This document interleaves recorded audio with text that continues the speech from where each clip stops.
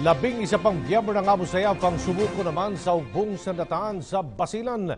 Ang pagsuko ng mga bandidong kalyado ng Maute Group ay nabigyan ng daan sa pamamagitan ni Mayor Gulam Hataman ng Bayan ng Sumisip at iba pang pinunong lokal.